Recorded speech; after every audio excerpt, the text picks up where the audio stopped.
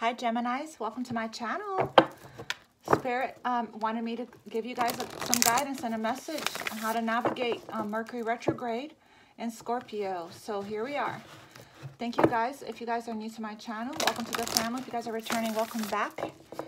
Thank you guys for all your likes, your shares, your subscriptions, and for all the love and light you guys give me for booking personal readings. Follow me on Instagram at infinite_love1111. The information to book my personal reading with me is in the description box below. All right, you guys, let's just get right to it, right?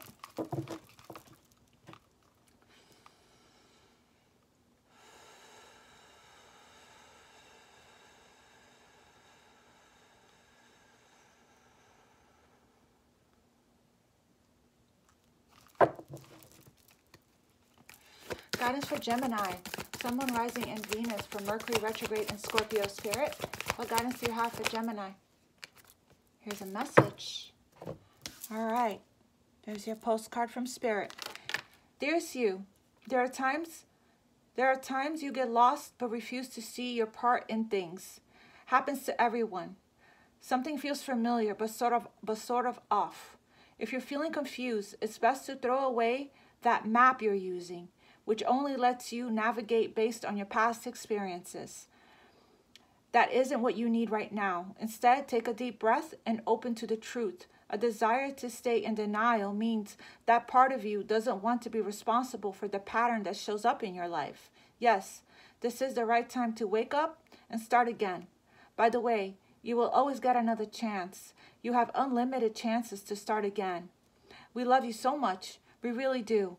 Be gentle with yourselves. Coming out of denial is like being temporarily blinded by super bright lights.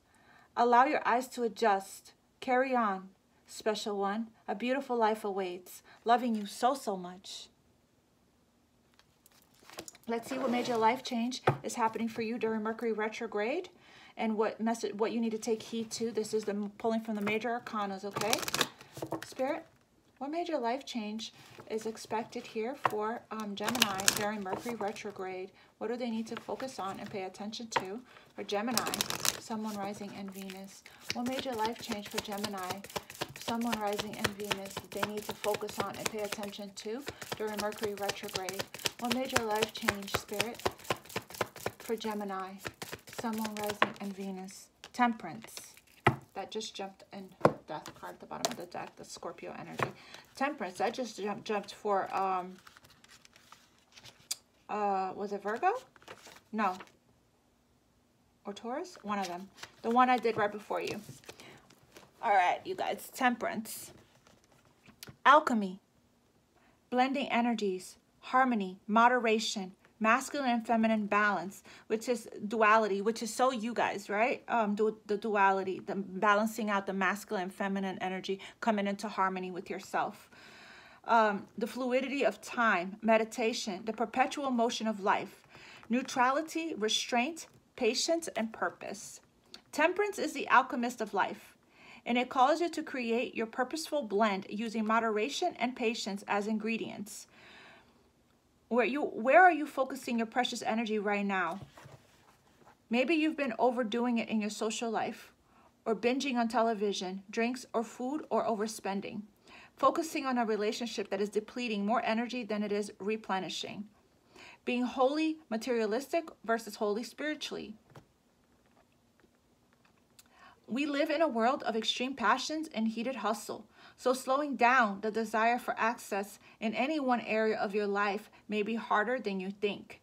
Don't do drastic right now. Sway away from all or nothing choices. Clearing your energy of extremes will foster a dynamic, nourishing flow that is aligned with your perfect alchemical purpose. Seek equilibrium and be mindful of your resources while fusing all the elements to achieve a beautiful balance.